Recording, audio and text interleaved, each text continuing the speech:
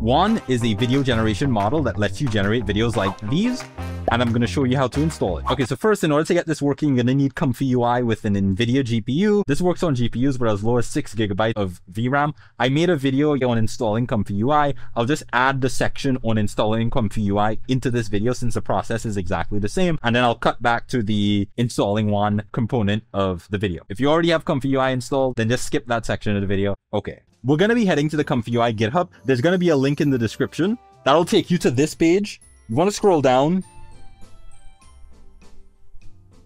to where you see Windows Portable, and you want to go to direct link to download. This is going to give you the ComfyUi Windows Portable package in a zip file. You're going to want to click this and save the file. The file you download is going to contain the entire ComfyUi installation. So put that file wherever you want your ComfyUi final installation location to be. To extract it, you simply just right click and then go to extract all.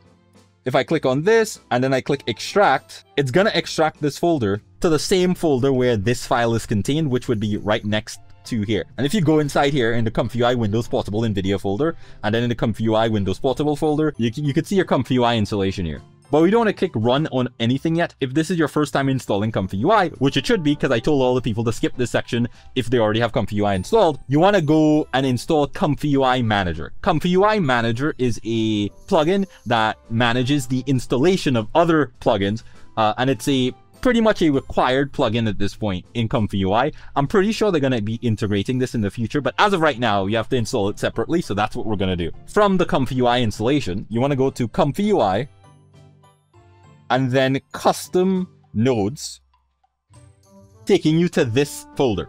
Your folder should be empty. I have a few extra plugins here, but yours should be should only really contain these two folders and this one. And then we want to go to the address bar and you want to click the address bar. After you click the address bar, you want to type CMD and enter. This is going to open a command prompt inside of your custom nodes folder, which is where you want to be for the next step. So you're going to want to copy this text. It's going to be in the description of the video. You can go down and check for that. But you're going to want to copy this text, git clone the ComfyUi Manager, ComfyUi Manager. You're going to want to copy this and then press enter. Once you do this, it's going to download the ComfyUi Manager to your custom nodes folder. Great. Once you have that installed, the next thing we want to do is turn on a setting that often people tell you to turn off for a lot of reasons, but we're going to get to that in a little bit. You want to go to your desktop and then right click. If you're on Windows 10 or lower, you should already see the button that we want to click here, which is the NVIDIA control panel. But if you're on Windows 11, you'll see this, which doesn't show it. You have to click show more options, and then you'll see the NVIDIA control panel. This is what we want to open here. So you click onto this, and this will open the NVIDIA control panel. And you want to go down to manage 3D settings. Then you want to come here to CUDA sysmem fallback policy. And you want to turn on prefer sysmem fallback. The default setting is the driver default setting, which means that it will be turned off. The reason why you want to turn this on, basically what this does is allow it where if a model is too large for your GPU, it'll allow the model to offload from your GPU onto your CPU RAM. So if you don't have enough VRAM to run a model, it allows you to still run the model by offloading it to your CPU RAM. Oftentimes people tell you to turn this setting off because if you already have enough memory to fit a model onto your GPU, it is slower to offload to your RAM. Sometimes, even if the model can fit in your entire GPU, you still end up with some parts of the model being offloaded to your CPU, which you don't want. Okay, that's why people will tell you to turn this off sometimes. However, these video models are so large that most people wouldn't be fitting this in their GPU. So you definitely want to be turning this setting on if you've had problems in the past not being able to run the model, getting out of memory errors. More than likely, turning this on should be able to solve your problems. The model will go slower, but at least it will run, whereas before it just wouldn't work. Make sure to click apply when you're done, and then now we can go back to the ComfyUi folder. Okay, so from here we want to run NVIDIA GPU.bat. This is going to open ComfyUi in your default browser. If for some reason or another you click this and it doesn't run, you see some error or some problem, you want to go into update and then click update ComfyUi.bat. Then come back out here and then try running it again. If it still doesn't work, you want to run update ComfyUi and Python dependencies.bat. and then come back and run it again. If it still doesn't work, then hopefully you didn't skip the part of the video where I told you that this only works on Windows with NVIDIA GPUs. Hopefully you didn't skip that part of the video when I said that. But assuming you're on Windows with an NVIDIA GPU and you're still having issues, you more than likely have some specific problem with your system. So you want to go and check on the ComfyUi GitHub to see if you can find solutions for whatever it is that you're experiencing. Okay, great. So you run this and this will open ComfyUi in your default browser. So now that you have ComfyUi installed, what you're going to need to do is download these workflows that I have. The workflows contain the link to the models that you're going to need in order to get the workflow up and running. The workflows are on my Civit.ai profile, so they can download it from there. Nice and easy. Once you download the workflow, you're going to get a zip file that contains the JSON file. That's the actual workflow. You simply just take that JSON file and drag it into your ComfyUi instance that you're running, and it's going to open up the workflow here. So the one that we're starting with is the Txt2Video workflow. One has image generation capability, so it can generate from text or images, both of them. In this one, we're going to be starting with the Txt2Video workflow. I'm going to be explaining a few things about how the model works. So you can see here, all of the links to the models that you're going to need are here, and the locations where the models need to go inside of your ComfyUi folder is here. So you can see models, diffusion models, where that would be. So from wherever you have ComfyUi installed, you would start there, go into ComfyUi, and then the models folder. And this is where all of your models are stored. So for the first one, the text to image model, you're going to want to go to the diffusion models folder here. And that means when you download the file, you're going to save it inside of this folder. So this is going to be different for everyone. It depends on where you put your ComfyUi folder. And very much the same, we have the 1.3 billion parameter model here and the 14 billion parameter model. So the 1.3 billion parameter model is a smaller model that's faster and it should be lower quality. And then we have the 14 billion parameter model that's, well, larger and higher quality. We also have the FP16 and the FP8 versions of the 14 billion parameter model. The FP8 version is a smaller version of the FP16 model. Basically, this is smaller in terms of the number of parameters the model has, and this is smaller in terms of how large is each individual parameter. I'm just explaining that since a lot of people might see these numbers and they see them all the time, but they don't exactly know what they mean. That's what it means. Okay, so we have the FP16 version here. Most people shouldn't really be able to run this appropriately on their GPU, and you probably want to run the other version of the model. I just included them for completeness, but yeah, we're going to be testing the 1.3 billion parameter in this here. Both of these go into the model diffusion models folder. So you would just pick which one you want to use and download those to your models diffusion models folder. This is by far the fastest one, the 1.3 billion parameter model. If we come down here, we have the text encoder. This goes into the models text encoders folder.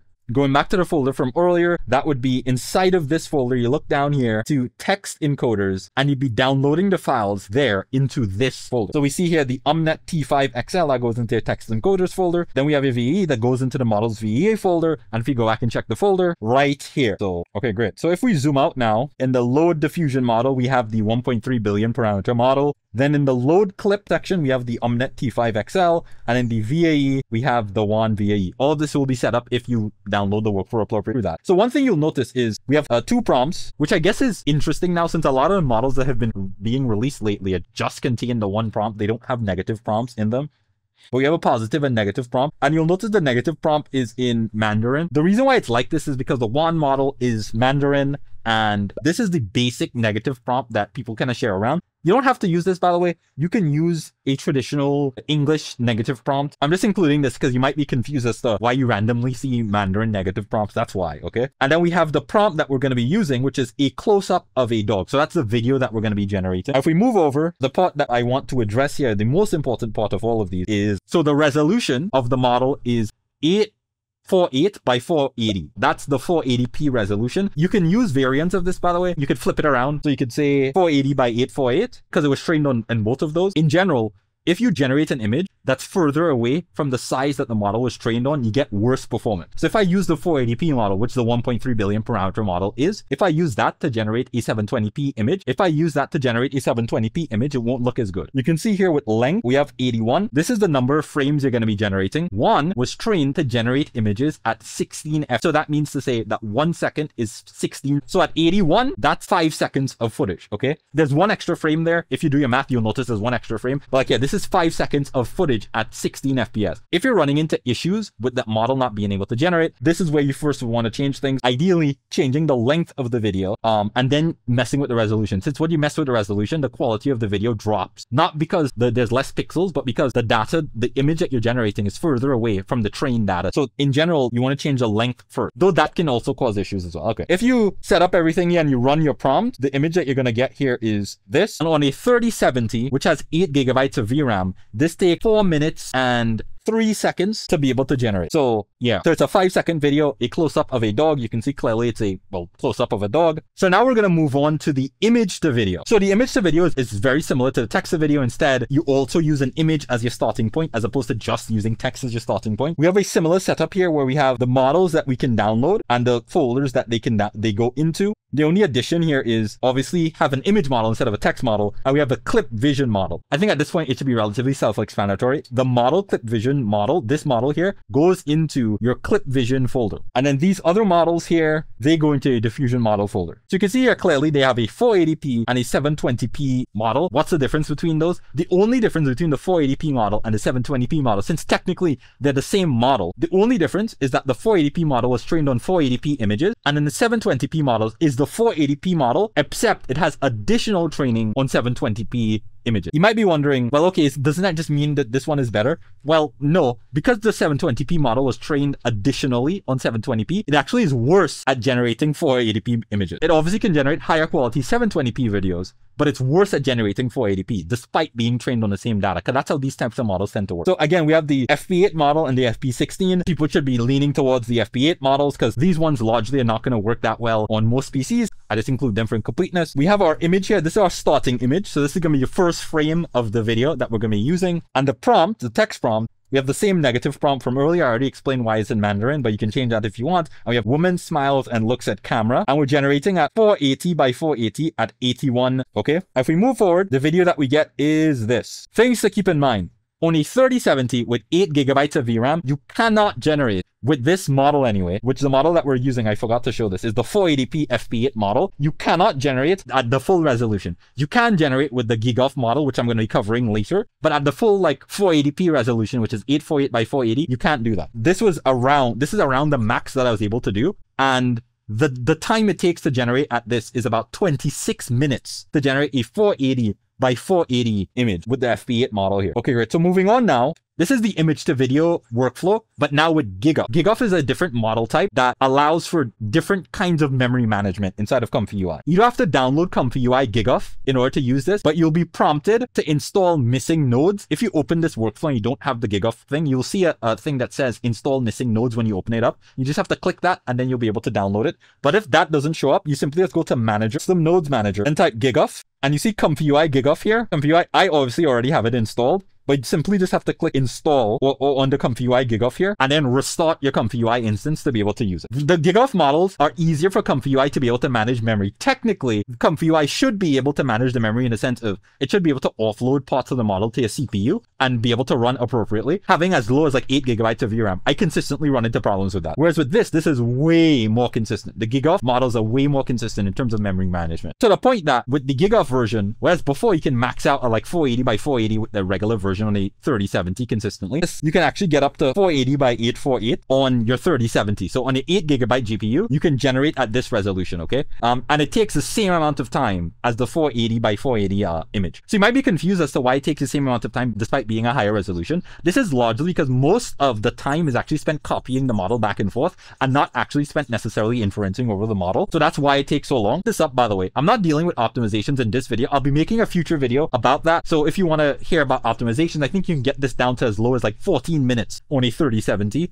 And I definitely feel like there's at least 1 or 2 tricks in that video that don't really get talked about a lot. In this version here, we're using the GIGOF model. And the difference with the GIGOFs is that you put them in models units instead of putting them in the models diffusion model folder. There's different sizes here that they have. I tested all of these different versions. I could not notice much of a difference in terms of the quality output between the Q4 and Q6 versions of the model. Just so you know, keep in mind, the actual speed difference between them is also negligible, as I said, because you're spending most of the time copying the model anyway. If you're on a 3070, you might as well just use the Q6 model, which is the largest version. Anyway, so this is our starting image. And the prompt that we have here is the same as the last one. Woman smiles and looks at camera. And now with this, at 5 seconds, the video that we get here is this. You'll notice that this is actually higher quality than the last video.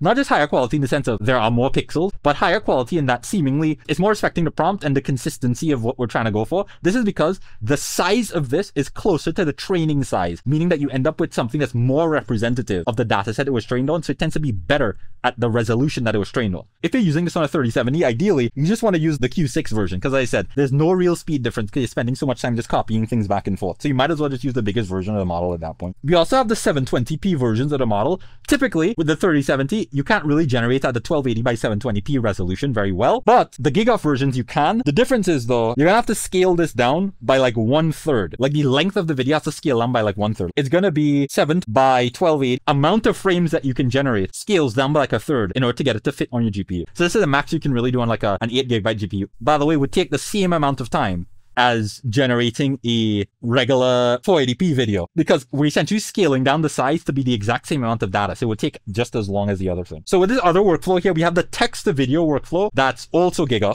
And similarly, we have the Q4QS, the Q5QS, and the Q5K. So yeah, as for optimizations, as I said, the amount of time it takes to generate a video, 81 frames at the 480 resolution, is on a 3070 takes about 25 minutes. You can get that down to about 14 or so minutes with some optimizations. I'm making a video about that. The numbers that I'm sharing in this video use Sage Attention. So Sage Attention is a attention mechanism that makes things a bit faster. If you're not using Sage Attention, those numbers might not be 100% reflective. My next video is going to be dealing with that as well as part of the optimizations. If you don't have Sage Attention installed, because it can be a bit laborious to get it installed, I'm going to be addressing that in a future video, and also other optimization techniques as well. Yeah guys, thanks for watching the video. Catch you in the next video, and yeah.